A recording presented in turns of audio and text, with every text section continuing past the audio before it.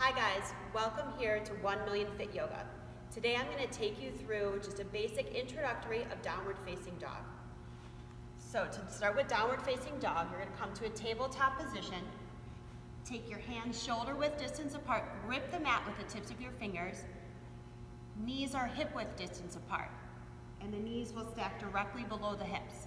To move into downward facing dog, you'll curl your toes under and then slowly lift your hips up towards the ceiling.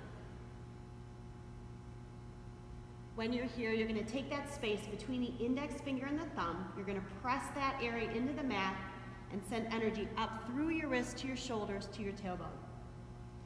You can then lift up your heels and then slowly melt your heels back towards the ground.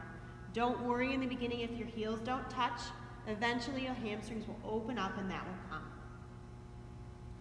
So in downward facing dog, you'll roll through this several times in a yoga class.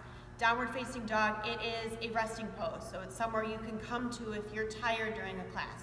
You can just hang out there for a little bit and meet us back up wherever we are in class. It's a great exercise for your hamstrings and to strengthen and stretch your upper back.